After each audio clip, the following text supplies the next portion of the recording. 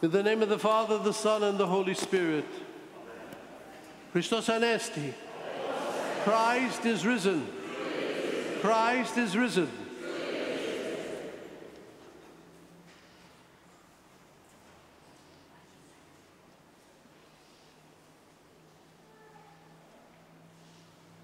For the last several weeks, you have watched me hobble around because of an injury of my left foot. I've been wearing a boot most of the time, but in liturgy I try not to wear the boot because it is very awkward and it's difficult to go up and down the steps with or without the boot, more difficult with the boot. So in some way, I read this gospel and understand a little bit what this man may have thought, but certainly a few weeks hobbling around with a boot on my foot is different than 38 years of illness. So there's very little connection other than the fact that when we are well, it is difficult for imagine us to be sick. And when we are sick, at least in my own thinking, it is difficult for me to imagine when I am well. I'm not sure I understand exactly why that is. But until we are well, it is difficult for us to imagine anything other than wellness until we become sick. But this man is sick 38 years with an illness. The tradition of the church tells us that he is a paralytic. He doesn't live at the 5 pools of Siloam. He goes there daily. Somehow he manages to get there. But it tells us that there is an angel that stirs the water there within certain seasons. And in the stirring of that water, the first one who steps in is healed of his disease, of his illness. It's difficult for any of us to imagine how, after 38 years, this man has not managed to get into the water first, after the stirring of the water. So this curious question is presented to us by Christ. Well, seeing the man and knowing his predicament, asks him, "Do you want to be healed?" One first would think, well, of course, after being ill 38 years, of course he wants to be healed. He doesn't say that exactly. What he says is, "Sir, I have no man to put me in the water." After 38 years, this individual has no one to help him in the water.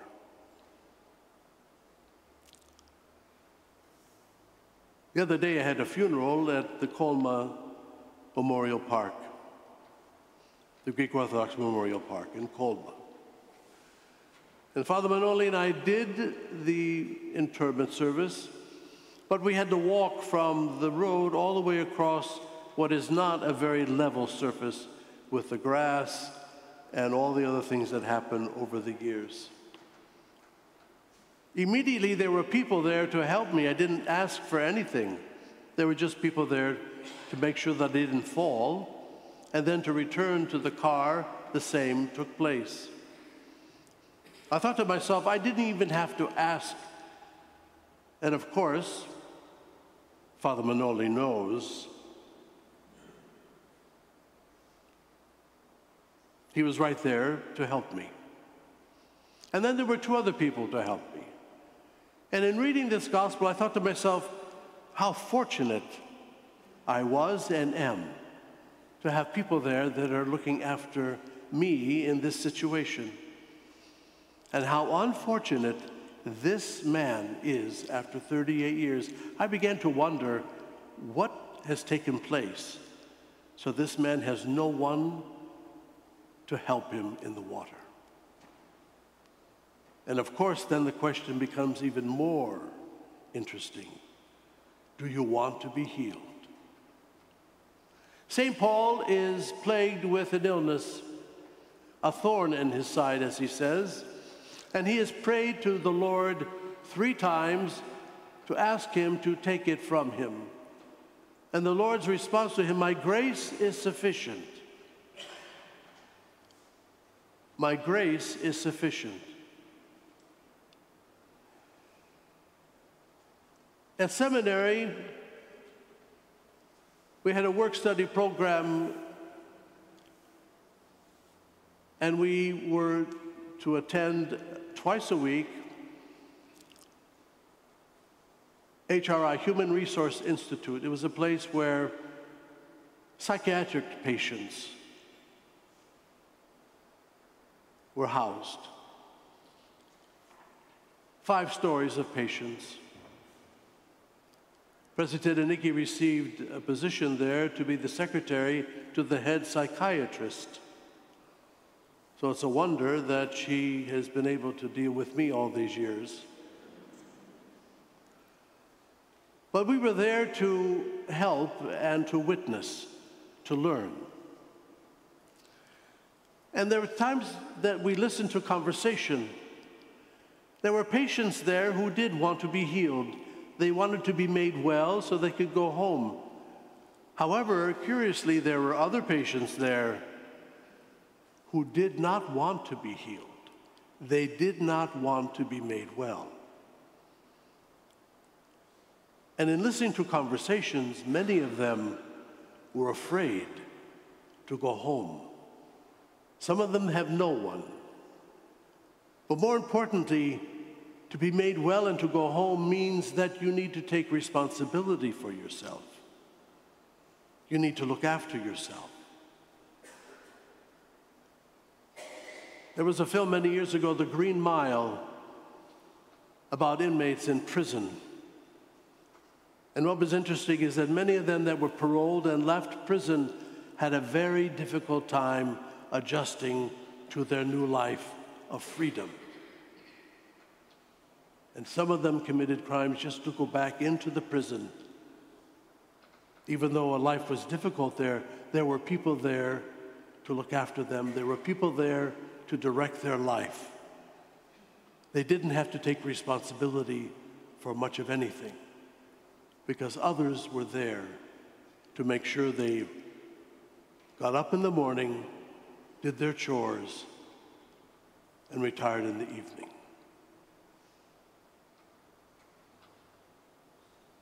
There are people in the scriptures that come to Christ for healing.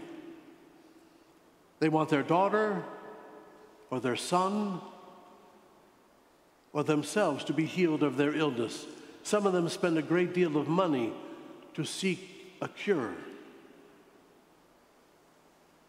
And the gospel passages during Great Lent, and especially in the weeks leading up to Holy Week, focus on some of those miracles, but more importantly, the place of Christ in their lives, the place of Christ in the life of the church,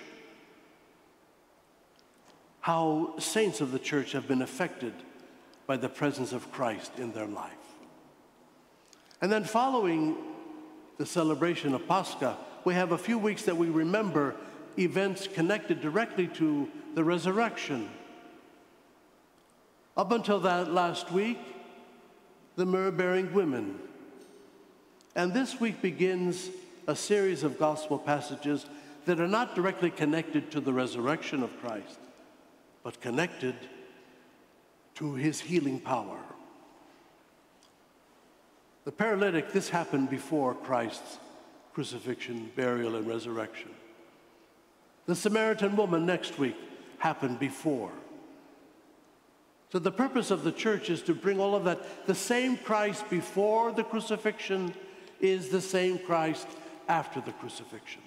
The same healing power and message of Christ before the crucifixion is the same message of healing after the crucifixion. The church wants to remind us of that fact, to reiterate that it is the same Christ. Christ did not change.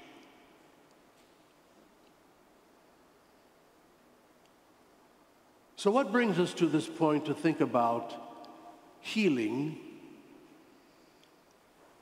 and illness, decay, and death? For that is what we are all faced with in life. Joys and sorrows, happiness, celebrations. But at the end, we are all headed down the same path. It is not a morbid thought.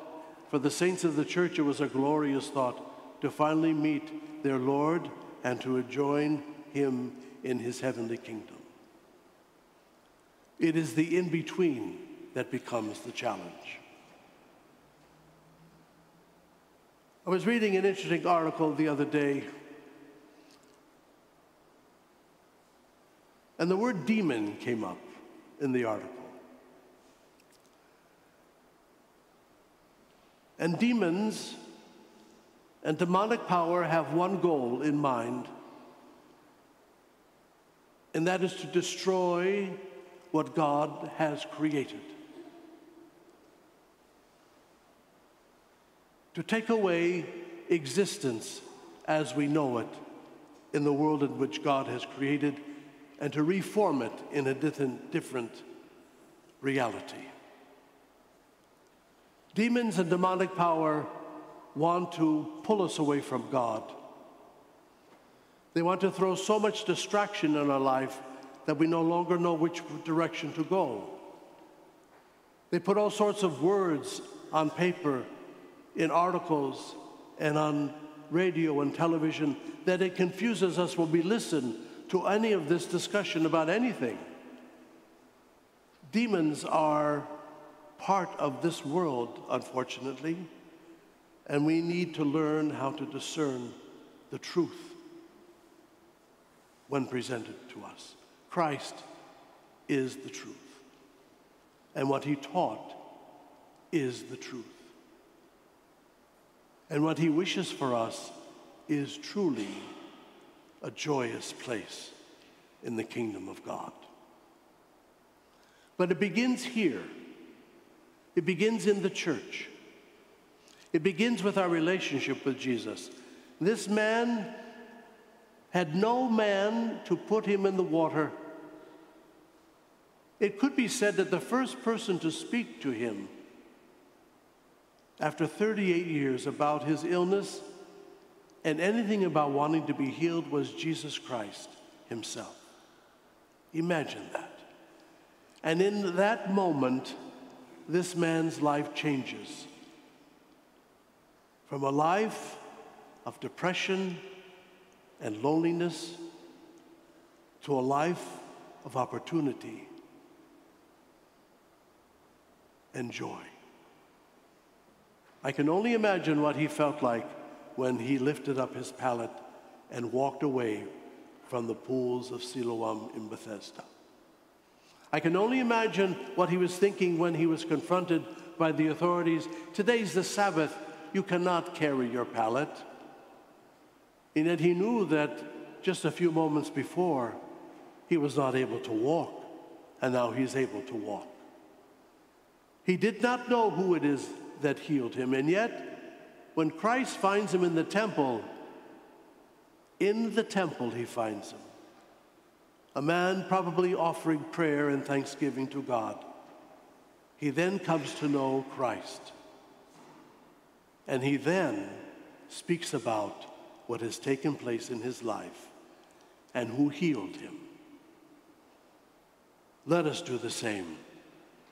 No matter what the challenge, no matter what the illness or sickness, to be able to turn and to understand that Christ offers us not just his love and not just hope, but eternal life, and in a sense, that belonging, a connection to our Savior, that we may also then speak to others about who Jesus Christ is